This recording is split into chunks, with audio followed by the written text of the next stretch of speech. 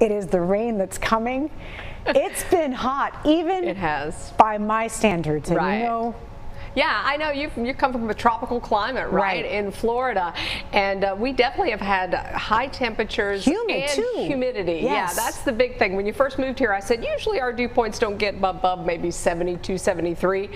Yeah, well, they're right at that for today and have been over the last several days, and those temperatures have been in the mid 90s in the afternoon. So we've had heat index values approaching 100 degrees. We're going to get a break from the heat, it looks like, this week. And look at the skies over High Point today. We got a break from most of the stormy weather over the weekend. There were a few spots where we did have some storms. Problem was where they were pretty intense and taking down some trees across our region over the weekend, from Yadkin County even down into Davidson County today. Here's where we're headed this week. Our temperatures are not as hot, so a touch cooler, close to 90 degrees, maybe even only some upper 80s. We've got scattered storms every day this week, damaging winds, excessive rainfall. Those are our concerns. So the normal highs in the upper 80s this time of year, and we are looking at temperatures that are really close to normal for this week, but it will remain humid.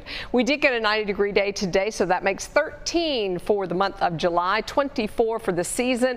We made it up to 92 this afternoon, so that's a few degrees above our average, but not record-setting. The records are up close to 100 right now. 79 in Greensboro at this hour, 81 in Winston-Salem, 77 in North Wilkesboro, as well as Mount Airy. We do have higher rain chances this week, especially on Tuesday and Wednesday, as a front gets close to us, doesn't quite make it through here.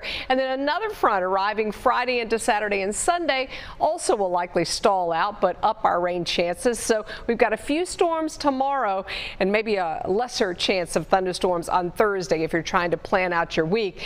We also have a chance for some severe thunderstorms. For many that do develop, we're in that marginal risk, that threat level 1 out of 5. You can see here on the screen that things are quiet now, and I anticipate that it'll stay quiet overnight. You shouldn't hear any noise in the form of thunder. We did have a couple of storms earlier today, one over Randolph County, another one over Davidson County, and that one produced some wind damage with multiple trees reported down. Lexington, west of Lexington as well.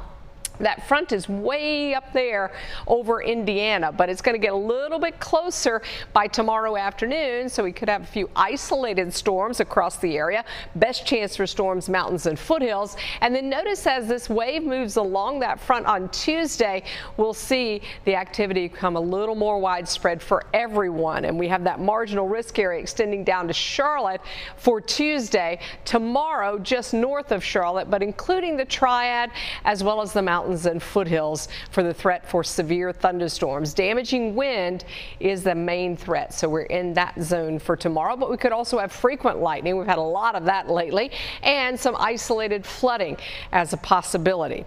Tomorrow morning, you wake up with clouds and fog around. We may see a shower before lunchtime, mountains and foothills, but we'll see most of the activity in the early afternoon, and most of it again, mountains and foothills, and then maybe an isolated shower or storm that kind of trickles south and east into the Piedmont Triad. But I don't anticipate that we're going to see a lot. So we've got a 30% chance, high temperature of 91 in the Triad communities. Higher percentages, though, in coverage of storms in the foothills with a high of 89.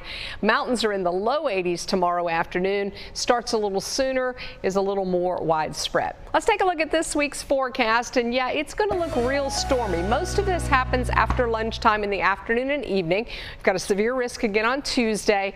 I think perhaps it'll be a little drier on Thursday, but you just need to pay attention to the skies, as we will likely have storms every day.